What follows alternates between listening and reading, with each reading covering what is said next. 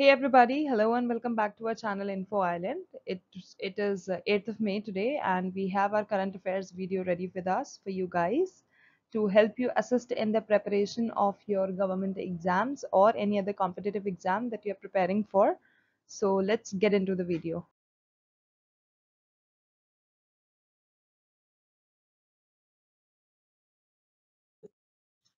Question number 1, which department manages the Swachh Pakhwada event? Option A, Department of Agriculture and Farmers Welfare. Option B, Department of Drinking Water and Sanitation. Option C, Department of Publication, or is it option D, Department of Drinking Water? The correct answer is option B, Department of Drinking Water and Sanitation. The Ministry of Parliamentary Affairs observed Swachh Pakhwada from 16th to 30th April 2023 as part of the Swachh Bharat mission. The Swachh Pakhwada was launched during the second fortnight of April 2023 as per the 2023 Swachh Pakhwada calendar released by the Department of Drinking Water and Sanitation. Question number 2. Indian origin actor writer Meera Syal recently received which prestigious award? Option A, BAFTA. Option B, Golden Globe. Option C, Grammy. Or is it option D, Academy Awards? The correct answer is option A, BAFTA. The BAFTA Fellowship is the most prestigious accolade given by the British Academy of Film and Television Arts, that is BAFTA in short, to an individual in acknowledgement of their exceptional and extraordinary contribution to film and/or television. It was received recently by a UK-based Indian origin actor-writer Meera Syal.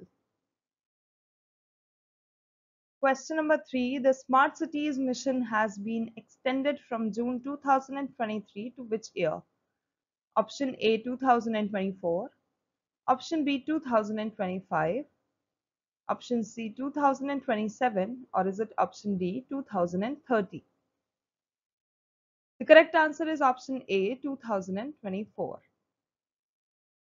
The central government has extended the deadline for the Smart Cities mission from June 2023 to June 2024 to allow all 100 cities to complete their projects and share their experiences. The Smart Cities mission began in 2015 and 100 cities were chosen through a competitive process from January 2016 to June 2018 with 5 years given to complete their projects. Next question, we have question number 4. Stone of Scone, which was recently moved to London, was originally in which place? Option A, Scotland. Option D, Wales. Option C, Ireland. Or is it option D, Norway? The correct answer is option A, Scotland. The Stone of Scone, also referred to as the Stone of Destiny, is a red sandstone slab weighing 150 kg. This stone has been a sacred and significant symbol of Scotland's monarchy and national identity.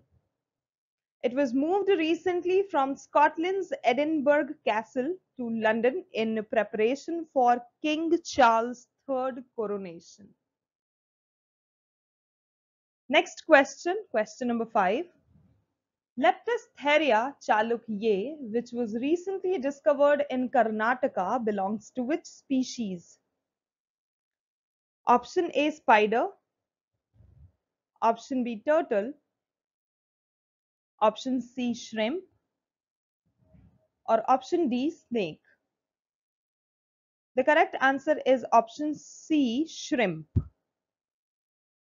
Leptostheria chalukyae is a new species of spiny clam shrimp.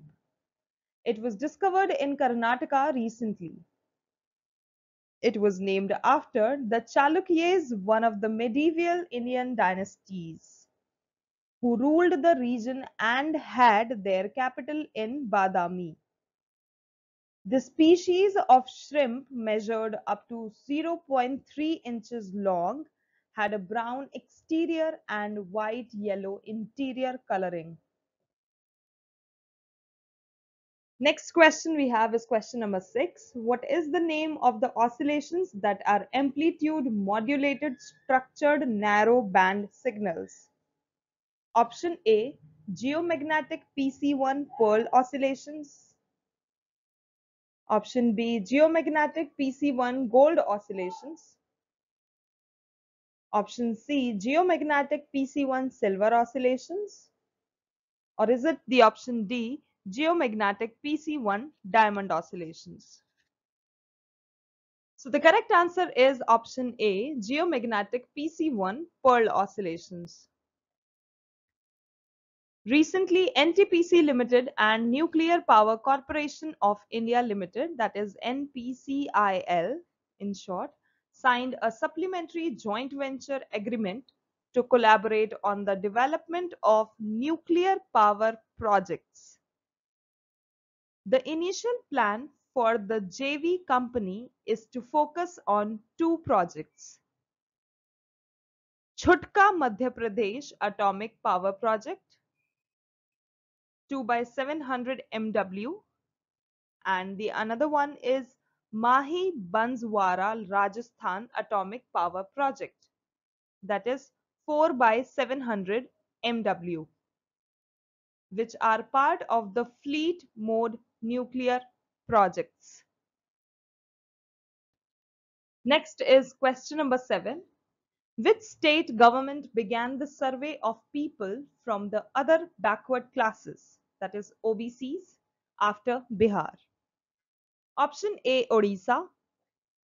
Option B, West Bengal. Option C, Kerala. Or is it the option D, Tamil Nadu? The correct answer is option A, Odisha. The Odisha government recently began the survey of people from the other backward classes, belonging to 210 castes in the state to determine their social and educational status. As per the state SC, ST and backward class ministry, the survey has an aim to get clear picture about status of socially and educationally backward classes. Next we have question number 8. Pygmy hog, the smallest species of pig in the world, is endemic to which country? Option A, Sri Lanka. Option B, India. Option C, Afghanistan. Or is it the option D, Myanmar? The correct answer is option B, India. Pygmy hog, endemic to India, is the smallest species of pig in the world. African swine fever is threatening pygmy hog and other Asian wild pig species. Over the past 16 months, camera traps have recorded 0 hits of the animals. Next question we have is question number 9. Abdullah Abu Bakr, who was seen in the news recently, plays which sports?